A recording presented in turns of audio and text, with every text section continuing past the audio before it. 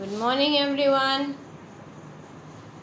So, today we have a very new and an interesting topic, transitive and intransitive verbs.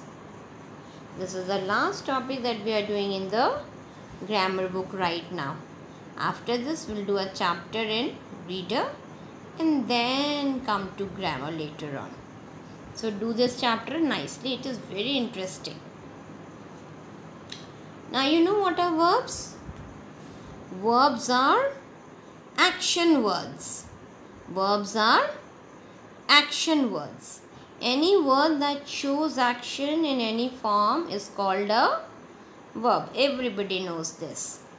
Now, what happens sometimes, like in some sentences, verbs need an object to complete themselves, and that these verbs are correctly understood only if they have an object. Try to understand. The meaning of the verb becomes clear, or why the verb is used becomes clear only when there is an object to it. Object, anything. Let's understand with examples. If I say, she is writing. Writing what?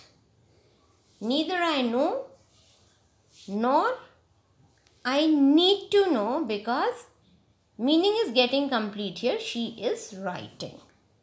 Children play. What do they play? How do they play? I am not concerned. I just know children play.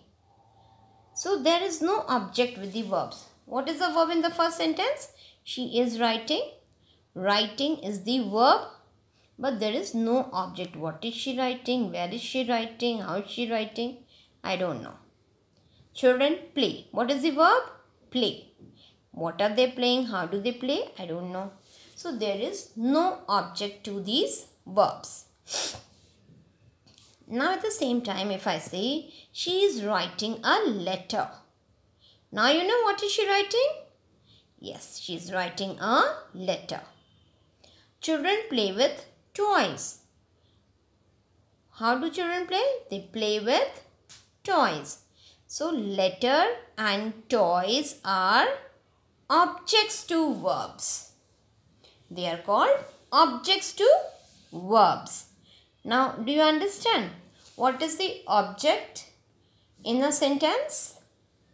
And what is, like sometimes you can have objects in the sentence, sometimes we might not have. Now try to understand.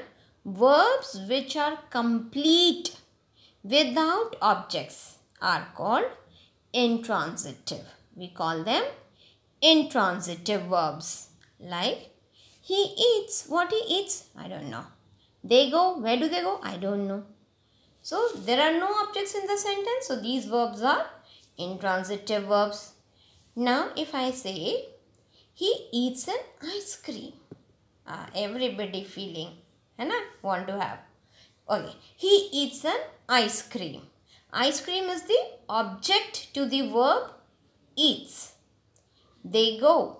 They go to school. School is the, where are they going? They are going to school. So school is the object to the verb go. Now verbs which require an object are called transitive. In the first two sentences, eats and go are intransitive verbs.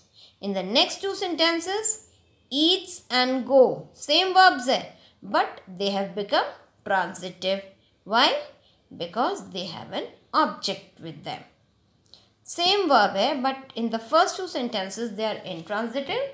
In the next two sentences they are transitive. Why? Because there are objects in the sentences. Now, what is important here to realize? That first you should mark objects and verbs of the sentences, then it will be very easy for you to name the verbs, whether they are transitive or intransitive. Now what you can do for it?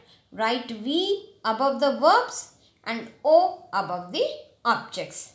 Now you will know If there is an object, it is transitive verb. If there is no object, it is intransitive verb. I hope I have made myself clear.